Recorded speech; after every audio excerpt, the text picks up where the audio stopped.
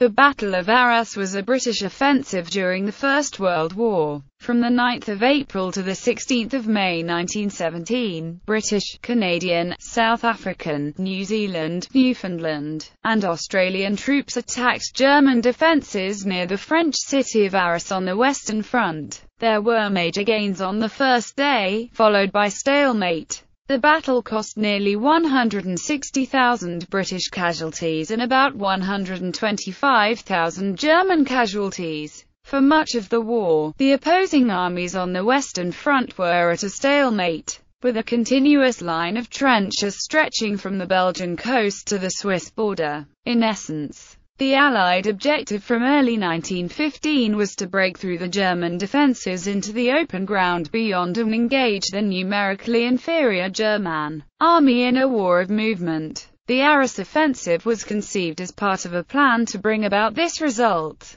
It was planned in conjunction with the French High Command, who were simultaneously embarking on a massive attack about 80 kilometers to the south. The aim of this combined operation was to end the war in 48 hours. At Arras, the Allied objectives were to draw German troops away from the ground chosen for the French attack and to take the German-held high ground that dominated the plain of Douai. The British effort was a relatively broad front assault between Vimy in the northwest and Bullecourt in the southeast. After considerable bombardment, Canadian troops advancing in the north were able to capture the strategically significant Vimy Ridge, and British divisions in the centre were also able to make significant gains astride the Scapa River. In the south, British and Australian forces were frustrated by the elastic defence and made only minimal gains. Following these initial successes, British forces engaged in a series of small-scale operations to consolidate the newly won positions. When the battle officially ended on the 16th of May, British Empire troops had made significant advances but had been unable to achieve a breakthrough. New tactics and the equipment to exploit them, with the platoon becoming the principal tactical unit, in 4 sections: Lewis guns, rifle, grenade, bomber and rifle, with the creeping barrage. The Greys fuse and counter-battery fire had been used, particularly in the first phase, and had demonstrated that set-piece assaults against heavily fortified positions could be successful. This sector then reverted to the stalemate that typified most of the war on the Western Front. Prelude. At the beginning of 1917, the British and French were still searching for a way to achieve a strategic breakthrough on the Western Front.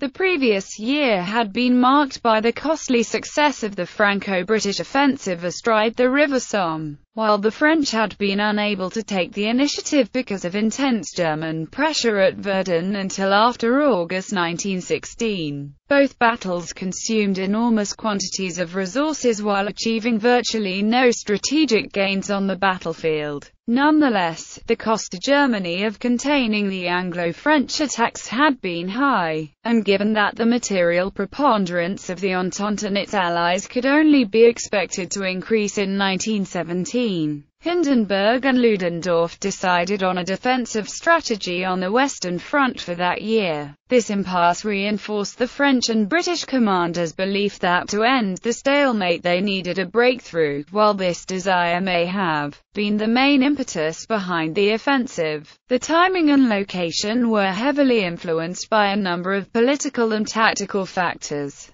Political background: the mid-war years were momentous times. Governing politicians in Paris and London were under great pressure from the press, the people and the parliaments to bring the war to a victorious close. The casualties from the battles of Gallipoli, the Somme and Verdun had been high, and there was little prospect of victory in sight. The British Prime Minister, Asquith, resigned in early December 1916 and was succeeded by the Welsh wizard, David Lloyd George. In France, Premier Aristide Briand, with the redoubtable General Hubert Lyautey as Minister of Defence, were politically diminished and resigned in March 1917. The United States was close to declaring war on Germany. American public opinion was growing increasingly incensed by a long succession of high-profile U-boat attacks upon civilian shipping, starting with the sinking of RMS Lusitania in 1915 and culminating in the torpedoing of 7 American merchantmen in early 1917. The United States Congress finally declared war on Imperial Germany on 6 April 1917.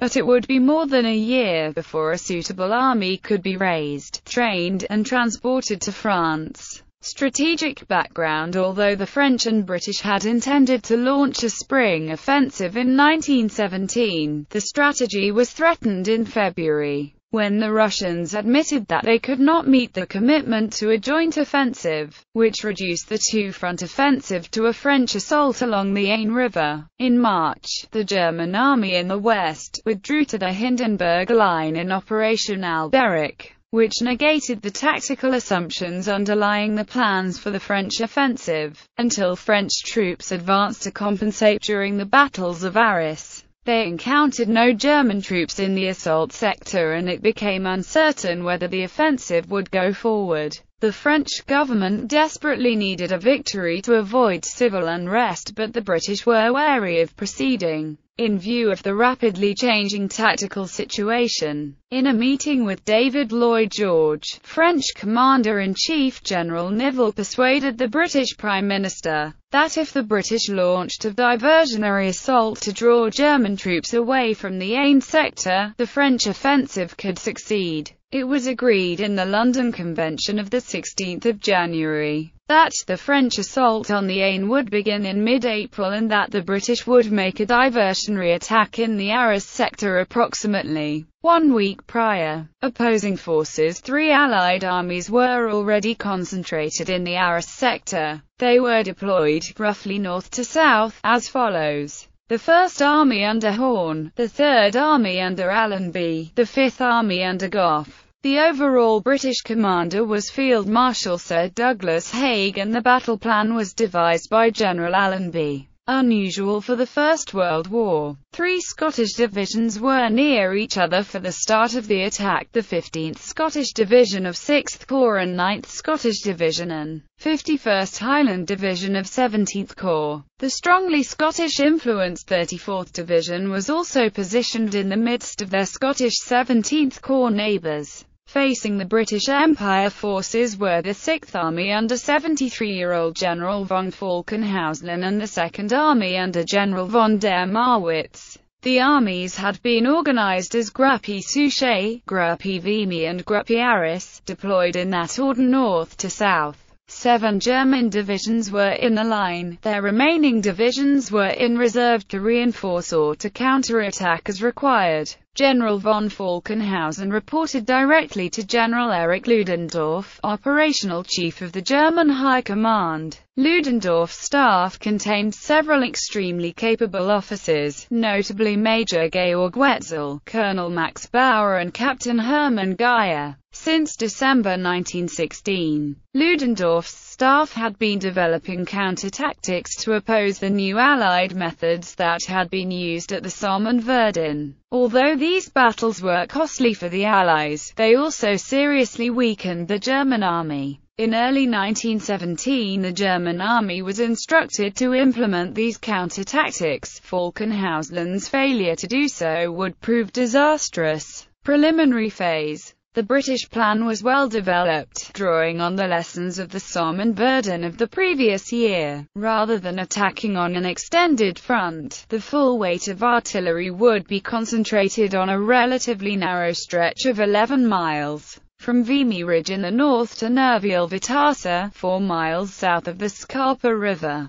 The bombardment was planned to last about a week at all points on the line, with a much longer and heavier barrage at Vimy to weaken its strong defences. During the assault, the troops would advance in open formation, with units leapfrogging each other in order to allow them time to consolidate and regroup. Before the action could be undertaken, a great deal of preparation was required, much of it innovative. Mining and tunneling. Since October 1916, the Royal Engineers had been tunneling on the Western Front. The Arras region is chalky and easily excavated, and under the city there is a vast network of caverns, underground quarries, galleries and sewage tunnels. The Third Army at Arras planned to use the old underground quarries in the city in the offensive planned for April 1917. The underground quarries were to be linked by tunnels so that they could be used as shelters against German artillery fire and to convey troops to the front in secrecy and safety. Assault tunnels were also dug, stopping a few meters short of the German line, ready to be blown open by explosives on zero day. Conventional mines were laid under the German front line, ready to be blown immediately before the assault. German sappers also conducted underground operations, seeking out Allied tunnels to assault and countermine. Of the New Zealand tunnellers, 41 were killed and 151 were wounded by German countermining. The tunnelling effort was enormous, and in one sector, 4 tunnelling companies of 500 men each worked around the clock in 18-hour shifts for 2 months.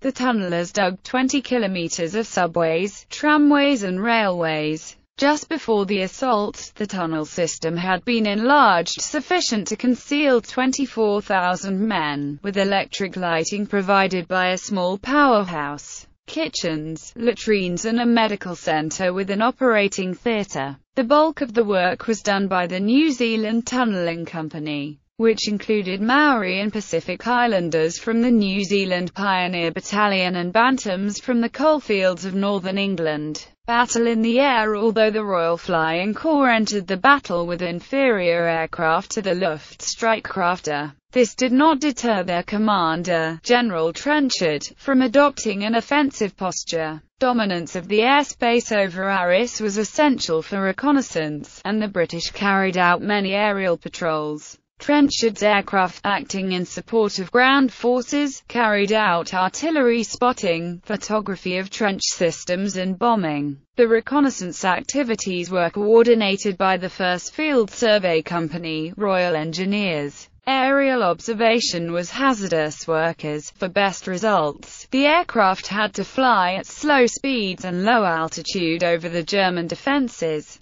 It became even more dangerous with the arrival of the Red Baron, Manfred von Richthofen, with his highly experienced and better equipped flying circus, in March 1917. Its deployment led to sharply increased casualty rates among Allied pilots, and April 1917 was to become known as Bloody April. One German infantry officer later wrote, "During these days, there was a whole series of dogfights, which almost invariably ended in defeat for the British, since it was Richthofen's squadron they were up against. Often 5 or 6 planes in succession would be chased away or shot down in flames." The average flying life of a Royal Flying Corps pilot in Arras in April was 18 hours. Between 4 and the 8th of April, the Royal Flying Corps lost 75 aircraft in combat, with the loss of 105 aircrew. The casualties created a pilot shortage, and replacements were sent to the front straight from flying school. During the same period, 56 aircraft were crashed by inexperienced RFC pilots.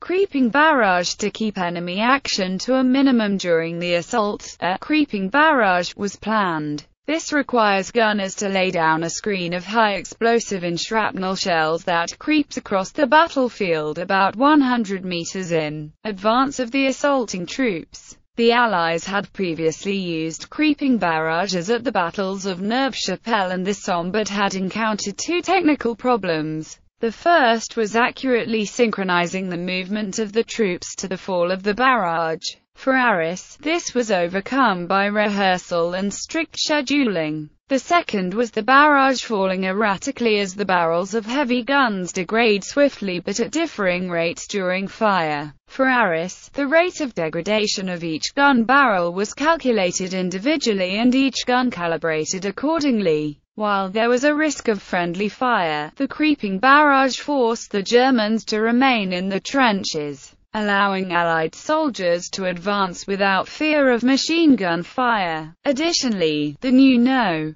106 instantaneous fuse had been developed for high explosive shells so that they detonated on the slightest impact, vaporizing barbed wire. Poison gas shells were used for the final minutes of the barrage. Counter-battery fire. The principal danger to assaulting troops came from enemy artillery fire as they crossed no man's land, accounting for over half the casualties at the first day of the Somme. A further complication was the location of German artillery, hidden as it was behind the ridges. In response, specialist artillery units were created to attack German artillery. Their targets were provided by 1st Field Survey Company, Royal Engineers, who collated data obtained from flash spotting and sound ranging. On Zero Day, the 9th of April, over 80% of German heavy guns in the sector were neutralized by counter-battery fire. Gas shells were also used against the draft horses of the batteries and to disrupt ammunition supply columns.